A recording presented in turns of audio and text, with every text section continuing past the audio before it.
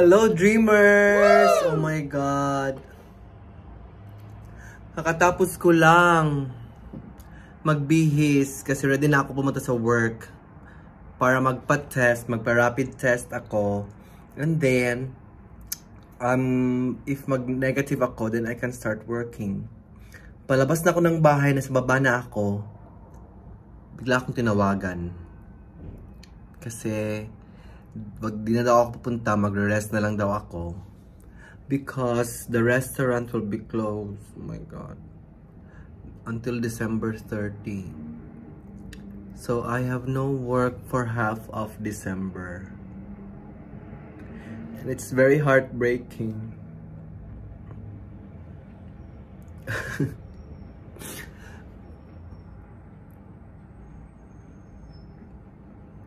Leching COVID na to. Wala namang nag-positive. Hindi ko lang alam. Pero sana wala. Paano ako ngayon? Mga gastos sa bahay. Ano? Pasko pa naman.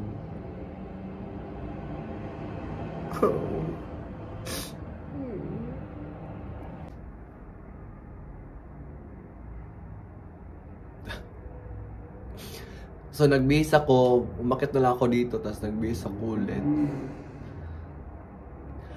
Kasi syempre, may ano pa naman ako. Okay pa naman. Mabubuhay pa naman ako. Pero yun lang. Nagtaas kasi yung case. Nagtaas yung case ng COVID dahil sa Omicron. It's the same with the other parts of the world, diba? Whew! Ano to? Kakapadala ko pa lang ng pera sa Pilipinas.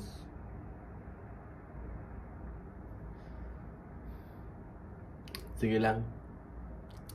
On the bright side, maglalakad-lakad na lang ako. Maglalakad-lakad na lang ako ulit. Baka may mahanap ako or something. Oh my God.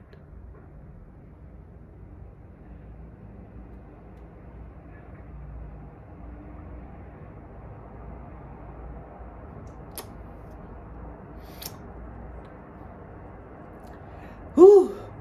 I-release ang stress, i-release yung sakit sa dibdib.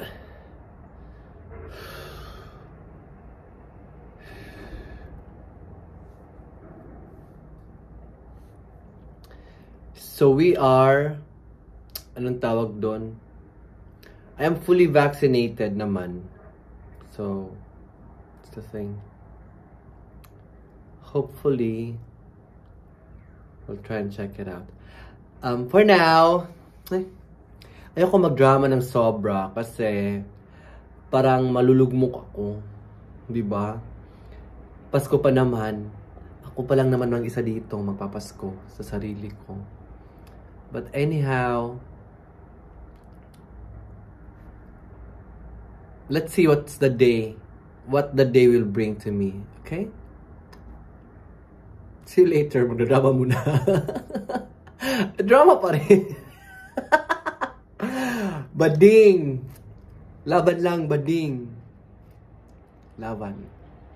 Sa mga dyan, who are also having a hard time because dahil sa bagyo, binagyo na nga, umulan pa and all. Sige lang, kapit lang tayo ha.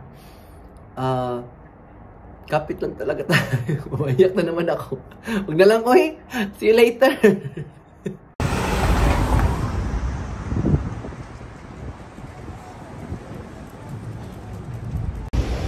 So, andito ko ngayon sa College Street. Abutan na ako lang yung school namin. Pero, wala akong magawa. So, naisip ko na lang, uuwi na lang ako. Tapos, dadala ko ng grocery bag that I can use. And then, bibili na lang ako mag-grocery na lang ako para, kasi nga diba ilang 10 days na walang work. So, bibili ako ng bread, ng egg, ano pa ba? Broccoli, and maybe chicken meat. Yan, so yan ang gagawin ko. just so I can do something productive for today. So, samahan niyo muna akong mag-grocery.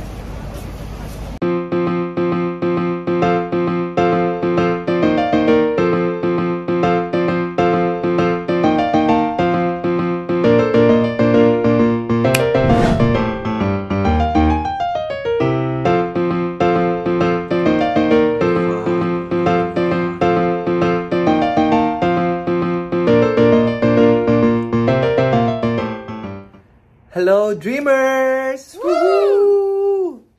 First of all, I'd like to greet everyone a very Merry Christmas. I hope you enjoyed your celebration with your family and friends, and if ever you are far from your family, I'm still wishing you a happy celebration kasi there's a lot of things to be thankful for, okay? Alam ko na marami talagang na apektuhan dahil sa bagyong Odette sa Pilipinas kasi may mga friends and family din kami na who are directly affected. But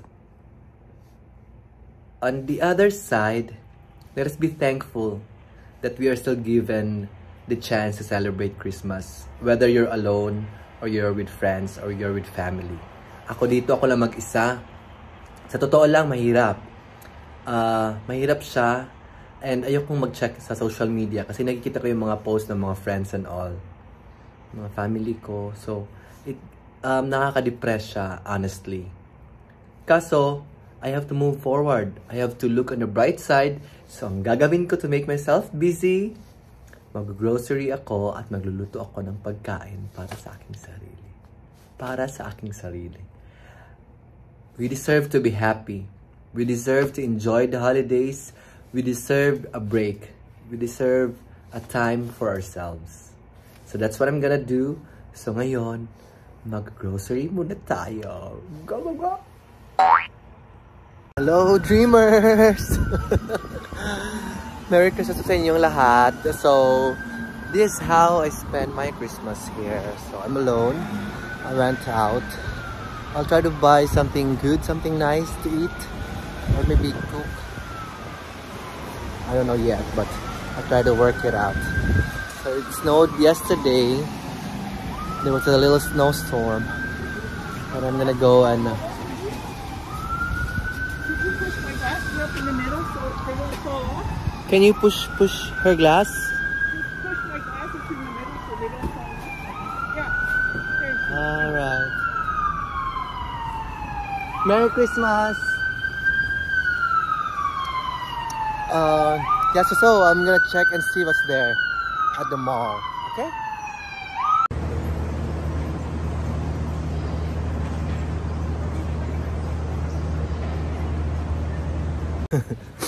Naglalakad ako papunta sa No Frills to buy some groceries.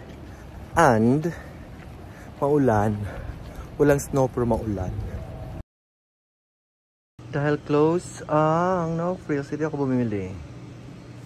May mga din sila. Magic sarap pala.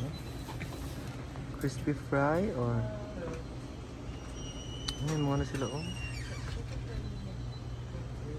Mamasitas, kopi ko. May silang piatos oh.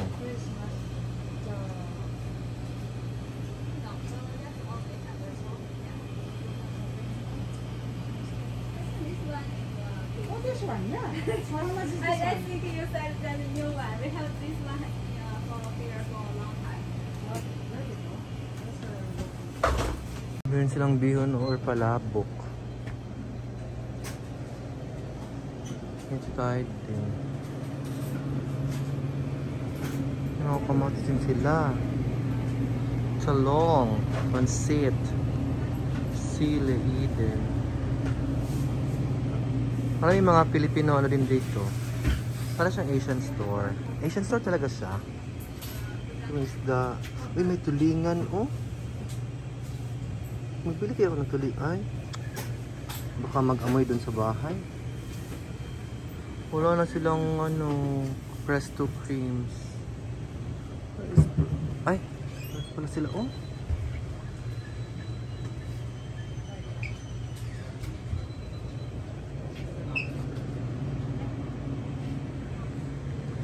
may bagyo longganisa.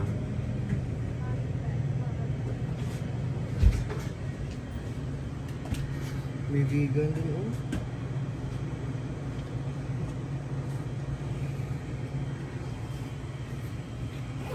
May pork embutido.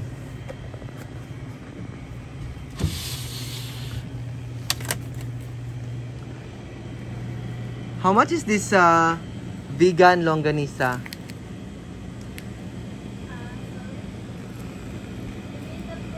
Yeah.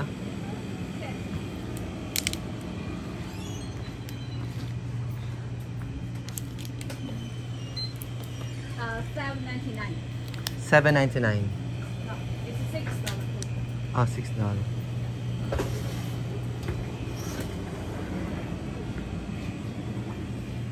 Ito naman sa products ito. Oh. Katabi lang ito ng ano, kasi close kasi dun sa Manila Central, yung Pinoy restaurant. So, mag-spaghetti sana ako. Huwag na lang, uwi na ako.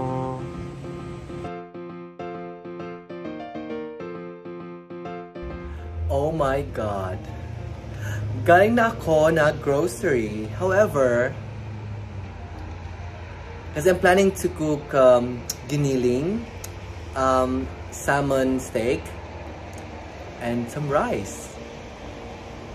Bumili ako ng patatas, potato, charot. Tapos, and then, I forgot, wala pala akong biniling ground pork. Oh my God, ang tanga-tanga ko. So, I went outside, and then, bumili din ako, nagpunta ako sa Shoppers. Kasi close ang No Frills. Close ang ibang grocery stores. And close ang ibang convenience stores. Because it's Christmas. Very understandable, right? But, wala din sa Shoppers. Wala silang ground pork. So, I decided to just cook the salmon. And the chicken. And, yun lang siya. So maybe I'll just go tomorrow to buy the ground pork. So let's try to check it out. Magluluto muna tayo para meron tayong pang Christmas dinner. My only meal of the day. Anyway, diet kasi. So, let's check kung sarap ba ang niluto ko. Ay, lulutuin pala. Okay, see you later.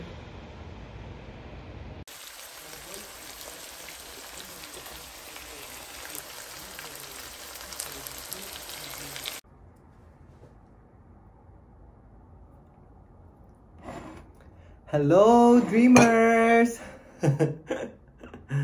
So, ito na po ang ating Noche Buena. Ay, hindi na siya Noche Buena kasi Pasko na. Hindi ako nag-Noche Buena kasi I'm so, I'm so tired yesterday. Kumain lang ako sa labas. Today is December 25. So, ito po yung may salmon. Hindi ko man ito maubos ngayon pero meron ako pagkain bukas. So, I decorate a little para at least may Christmas vibes. Ako lang mag-isa, so yung talagang buhay, ay magagawa. Diba? Sa mga dyan tayong kumain.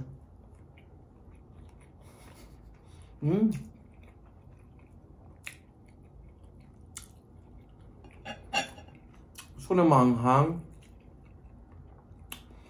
Tapos, kasi diba, minsan lang ako maluto ng rice dito. Perfect pagkaluto ko. Oh my God. Kasi gusto kong rice na masa-masa. Yung parang konting push na lang luga. Aray ko. Yung konting push na lang magiging lugaw na siya. Ouch. Wala na, lagay sa mata ko. Ang sili. Ay. Kumanghang girl. Enjoy ko ngayon kasi Pasko. Yun siya. Tapos nag-ko ng chicken. So, marunong po ba kayo magkamay dyan? Kayong mga nasa abroad. Marunong po kayo magkamay? Akala kasi nila pag nasa abroad na, ang ganda na ng buhay, no? Hindi nila alam din na yung hirap, yung mag-isa ka and all. Magta-drama na naman. Ayoko mag-drama. Kumakain ako, mawalan ako ng gana. So, may time usap pa, kakain mo na ako. Go. Merry Christmas pala sa lahat-lahat. Maraming salamat po. Kayo po ang pinakamalaking gift sa akin. Wala man akong natanggap na gift this year. Pero as long as I'm healthy and you are there supporting me, you're giving me happiness, you're giving me comfort, you're giving me self-confidence na mag-enjoy sa ginagawa ko at ma-express, ma-release yung stress ko through vlogging. So, maraming salamat po talaga. I hope you would continue to support me as well. And for now, kakain muna ako kasi nagugutom talaga ako.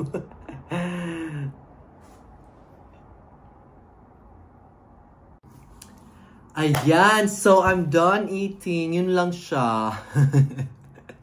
It's not much actually. Hindi mo siya masyadong ano. Kasi nga, I live alone here. And also because of COVID, of the rising cases. So, hindi rin ako makapag-party or celebrate with the other people. With my friends. May nag-invite sa akin na punta ng Niagara. May nag-invite sa akin na punta ng... Saan ba yun? Berry? Somewhere there doon sa... Kasi alam nila. Tapos may nag-invite sa akin dun sa... Saan may lugar nila? Ottawa. So marami na-invite sa akin mga newly met friends ko dito. However, I cannot join them because I'm scared with COVID and I wanted to get tested as well. So, I'm fine now. Nagkasakit kasi ako a few days ago. Actually, a week ago na. But I'm perfectly fine now. Walang 3 days lang ako nagkasipon ng lagnat and all. But then, I'm fine now. So, I also couldn't actually accept their invitations. Kasi yun siya. So, I wanted to protect myself from potential COVID threats because of the Omicron. And I also wanted to protect them in case I'm a carrier. Kasi pahirapan ngayon ang pagpapatest, pagpapa-RT-PCR ng free. Except if you wanted to pay.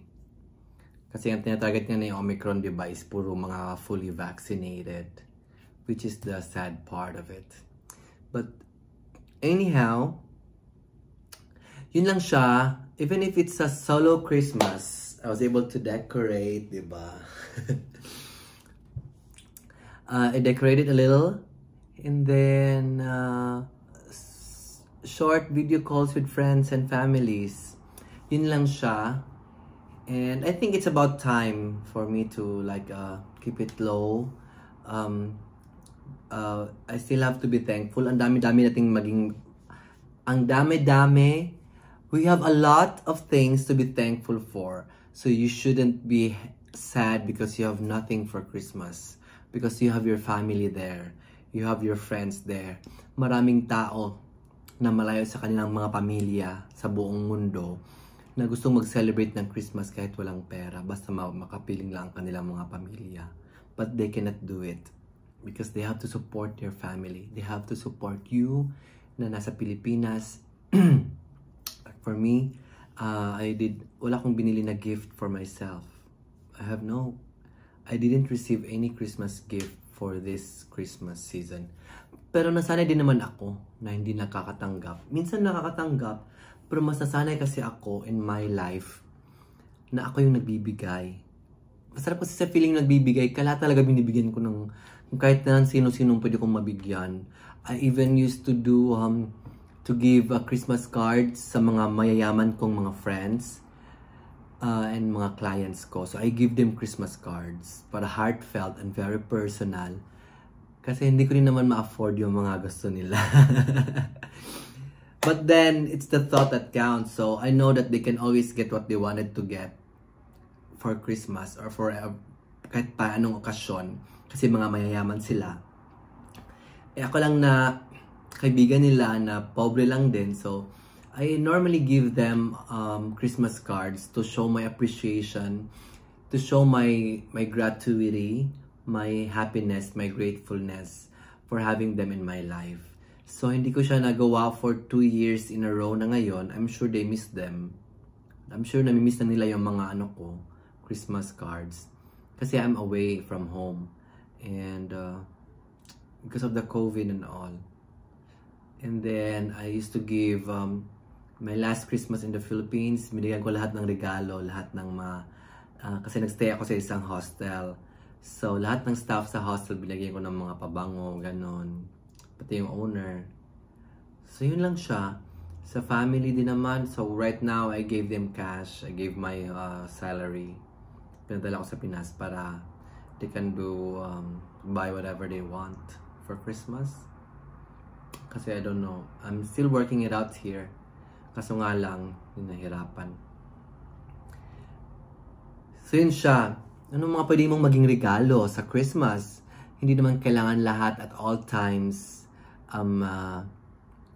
material things, you know. You can also give your presents. Hindi yan ma-appreciate ng iba right away. But sooner or later, pag nakapag-experience sila ng loneliness, nakapag-experience na sila ng very busy and they wanted someone na makasama nila pero hindi nila makakasama, dyan ka nila ma-appreciate. So, isa yan siya. So, you should be thankful for the presents. Because that is the best present that you can ever give to anyone, to your family, to your friends. So, pasalamatan niyo yung mga friends niyo ha, na mga kasama niyo ngayon. Kasi hindi lahat ng mga friends nakakasama yung mga friends nila for this holiday season. Okay? Pwede rin kayo magbigay ng cards. If you cannot afford yung mga Christmas cards na binibenta sa Hallmark, sa National Bookstore, or any bookstore per se, you can make your own Christmas card. Bili lang kayo ng folder, fold nyo, or design anything. So, ganon. Just to show or express your interest and your thankfulness for all the things that they have done to you for this year and for the years to come. Ganon. That's all for today. I wish you all a Merry Christmas. Thank you so much sa lahat ng mga nag-greet sa akin. I really appreciate it a lot. It really makes my day.